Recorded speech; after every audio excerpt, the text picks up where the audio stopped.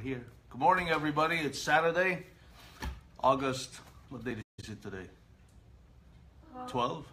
August 12, 2017. It's a Saturday, so today we're going to be, we're starting a little early because Saturday is our confession day, so we try to get this thing over and done with about 5-10 minutes before our usual time to go to Mass, because we'd like to be there a little early so we could sit in the confession line. We go to confession every week, all of us do, so we try to just be ahead of the line, because you know what? Plenty of people have been going to confession now at our parish, and that's a good thing. Okay, so today,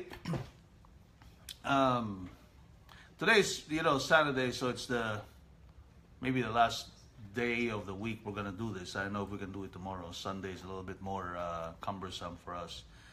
But first of all, I'd like to thank everybody who have liked the videos. I recently put together a page on Facebook. It's facebook.com /Catholic Best Practices. So I haven't asked for likes, but if you might want to go and like the page, I'd appreciate it very much. And then please share. Please share. A lot of people have asked me also about sharing. So please go ahead and share, because if you think that this whole project is benefiting people, then it's a good idea perhaps to share it with everybody else, right? So thank you for all your encouragement. And because of that, we'll just continue doing what we're doing. I also posted a new welcome video. I replaced the old one on the Facebook page. So that explains a little bit more about what we do. Why am I doing it? So, okay. The gospel for today comes from St. Matthew, chapter 17, verses 14 to 20. A man came up to Jesus, knelt down before him and said, "Lord, have pity on my son, who is a lunatic and suffers severely. Often he falls into fire and often into water. I brought him to your disciples, but they could not cure him."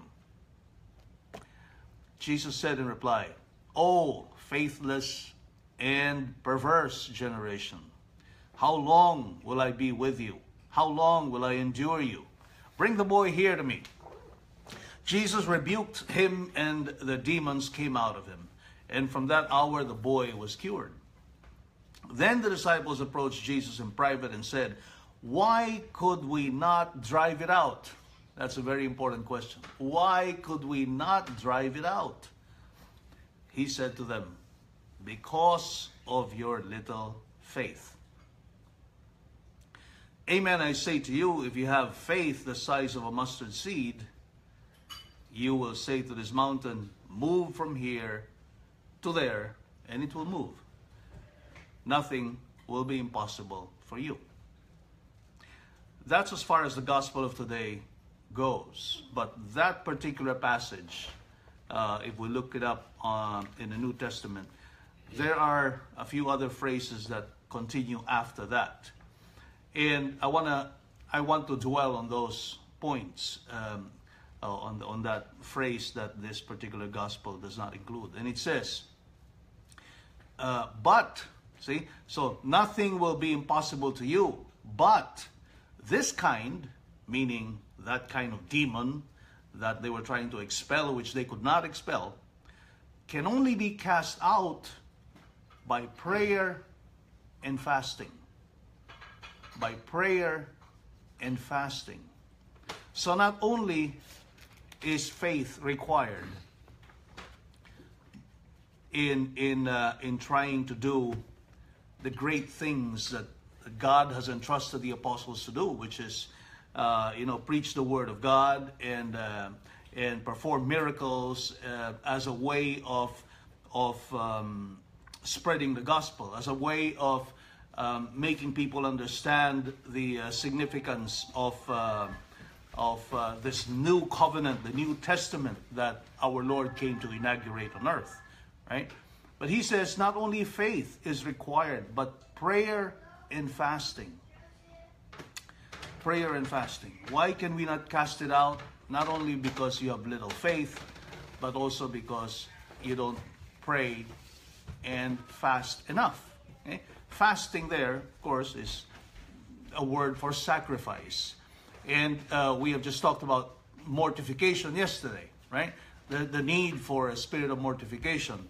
We only talked about that yesterday. So, and here our Lord in this particular gospel reinforces the need for prayer and mortification if we are to express our faith. The fullness of our faith can be expressed through prayer and mortification.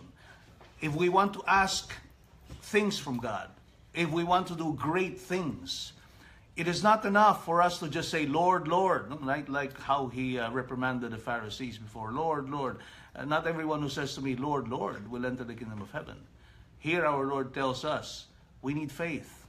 We need to believe that God can really do these great things we ask him to do. We need to be convinced of the fact that God is omnipotent, that God can do all things, and that we are just instruments that he uses to carry out the good things that he wants to do in our soul and for others. The good things he wants to do to other people on earth. He just uses us as instruments for doing that. And that is something we need to be convinced about. We don't do great things. We don't do all the good that we're doing because we are ourselves so great and so magnificent, so awesome that all the good we do is all because of us. Well, no. No, that's not the case. It's God. We have to understand it is God who's doing the work in souls. It is God who's doing the great things that happen not only to our lives but to other people and to the rest of the world, right? But if we want to ask God for all of these good things, we need to have faith. But not only faith, but also prayer and fasting. We need to pray. We need to fast. And I'd like to emphasize the idea of fasting here, the idea of mortification, which I think plenty of people forget. Many times when we pray, we just keep asking, petitioning. We stay for many hours at church petitioning God for the things we like, the things we need. Right? Remember, our Lord also said, God, your Father, already knows what you need before you even ask him. Right? But why does God still encourage us to pray? Why does God still want us to pray? Because that is an expression of our faith. That is an expression of our own belief that God is capable of giving these things to us. But at the same time, let us not forget that he encourages us to mortify. See, he encourages us to perform some mortification, some fasting, some sacrifice, as a way of petitioning him for the things that we want. Now, here's an important point. Why is fasting important in prayer? Why is fasting important in prayer? Why is sacrifice important in prayer? It is important for one very, specific aspect of petition, and that is the purity of our intention. Okay? The purity of our intention. God wants to assure that when we ask him for things, when we pray for things, that our intention for asking these things is only for the good that it will bring to us and to others. Okay? It is always intended for the good. And if we pray for things that are not good for us, well, you already know the answer, right? It's going to be a no, as we were talking about the other day, right? Because God is the author of good. He will only want good things for us. So he wants to assure that we understand that what we are asking for is something good. And it's not for our own selfish motives alone. Now, to assure that, to help ourselves, assure ourselves that we're only praying for what is good, he wants us to mortify ourselves. He wants us to show that purity of intention by mortifying ourselves, making our body pray at the same time. Okay? It is a way of purifying our intention. So for example, let's give an example. Let's say you have a test to do in school, right? Of course, we don't have too many tests here because we homeschool. But let's just say for those other kids who want to pass a test in school, okay? And they pray and say, "Oh, please, make me pass, make me pass, make me pass." But why do you want to pass? Why do you want to pass a test? Is it because your mommy promised you a toy if you pass the test? Or is it because your mommy promised you a new pair of Nike shoes if you pass the test? Or is it because it's going to be a trip to Disneyland if you pass your test? So if those are the reasons, then your intention is not good. Your intention is not pure. And most likely, you're not going to get what you want. Right? But if you put the effort to mortify yourself as you petition for that intention, then it's a proof that your intention is good, that you want to ask God for something so that something good comes out of it, so that you actually learn and not just pass the test. So what kind of mortification should you put in place so that you can obtain the good things you're praying for, like passing a test? What do you think would be the sacrifice you can put in place? Huh? Okay, what, Jana? You have to? Don't just gesture because they cannot hear you. We're videoing this. Huh? You have to? You have to focus. There you go. You have, okay, well, all of the things we've been doing, right? You have to concentrate. You don't get distracted while you're studying, right? What else? What else?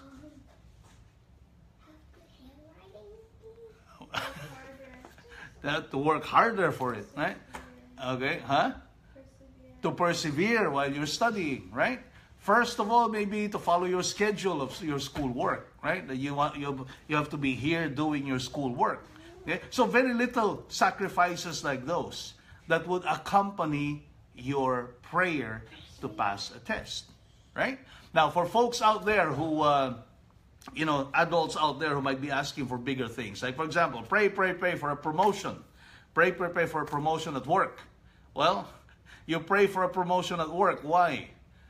Is it just for your own ego? Is it just so that you get a raise in salary? So that you'll have more money to spend in a casino? Well, I'm not sure if those are the best intentions you can have, right? To petition God for such a great favor as being promoted at work, right? But if your intention is pure, then perhaps you're going to put the mortification, the sacrifice to achieve it. Like what? Well, you're going to work harder. You're going to put more effort to be punctual at work, right? You're going to put more effort to be nice to your coworkers. You're going to put more effort to be more orderly and present. Work well. All the trimmings of working well should be put in place, and that is part of the of mortification, of the sacrifice that you put in place to accompany your prayer for that promotion that you asked for, right? So let's remember that purity of intention is always an important part of the things we pray for, and that God is only going to grant our prayer if our intentions are pure.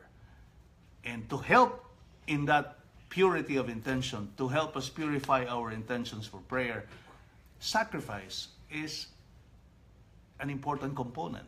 To sacrifice ourselves, to deny ourselves, as we were talking about yesterday, to deny ourselves the legitimate pleasures of this world is an important component of purifying our intention.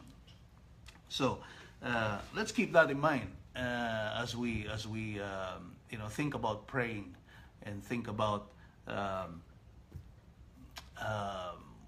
how we ask God for the things we want from God. Okay? So, yes, Chevelle, you got a question? What is that? What is that?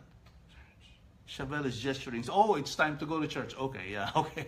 So, yep, well, that's it for us, folks. And until maybe next week, I'm not sure if we're going to have any episode tomorrow. We will try, but Sunday is normally a tough time for us to just get ready for Sunday Mass. We go to the 9 o'clock Latin Mass, and the boys serve in that Mass. So, and all of us are in the choir of that Mass, so we got to be at church a lot earlier to practice for the choir, and the boys to be there for serving Mass. So I hope that was helpful for today, and we'll see you next time. Bye. Bye. Have a good day. Yeah. Bye. You too. Come on, let's get ready to go. Okay, press finish.